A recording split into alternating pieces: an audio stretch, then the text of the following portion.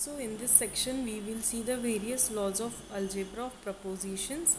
So the first law is independent law, where suppose we are talking about P or P, then we are getting P. Why? Because OR is nothing but the addition thing that you know. So P or P gives us the same proposition, that is P, and P also gives us the same proposition P. So we have seen these lines are used when you are saying that both are logically equivalent. So we are saying P or P is logically equivalent to P, and P is logically equivalent to P.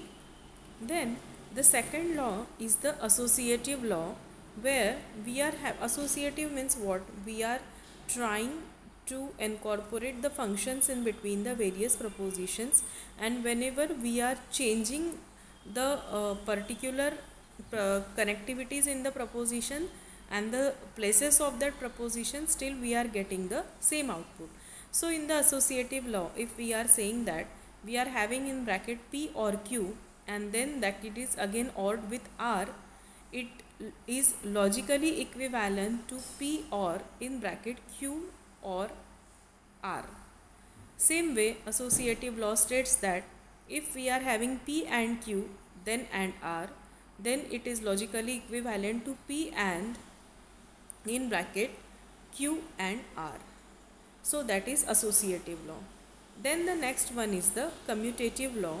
So as its name implies, it is commutative. Though you will be changing the places of the proposition, we will get the same answer, that is P or Q is logically equivalent to Q or P. Same way, P and Q is logically equivalent to Q and P. Then comes the distributive law. So as its name implies, it is distributive law. So we are exploring the particular mathematical expression in that, and we can able to say that both are logically equivalent. Means P or Q and R is logically equivalent to P or Q and P or R. Same way, P and Q or R is logically equivalent to P and Q or P and R. So that is the distributive law. Then the next that is identity law. So in identity law, if any proposition is ORed with truth value true, we are getting the truth value true. Same way, if we are ANDing the any proposition with truth value true, we are getting the output as P, that is nothing but same proposition.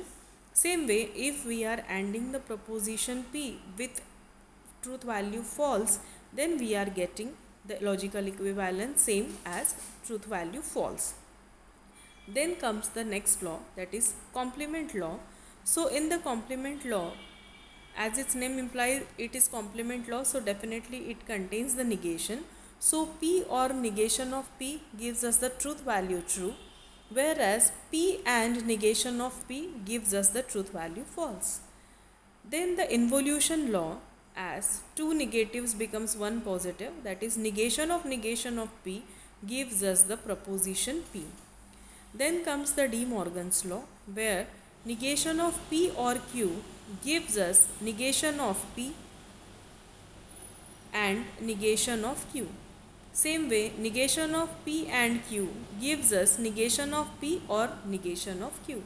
So these are all about the laws of algebra of propositions. Now we will see the logical implication.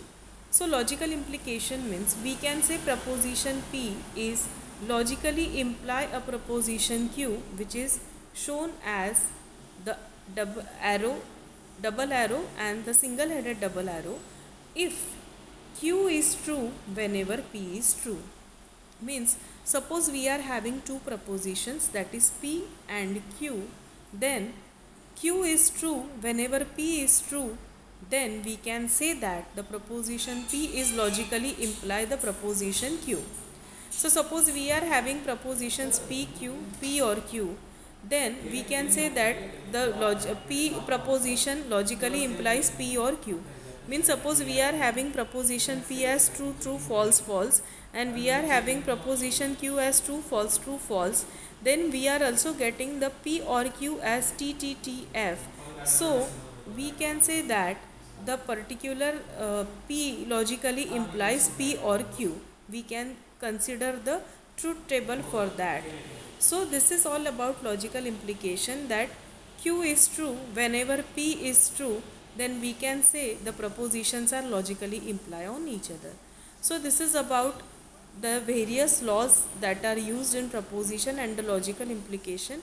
In our next section, we will see the various proof techniques that are used in the propositions. Thank you.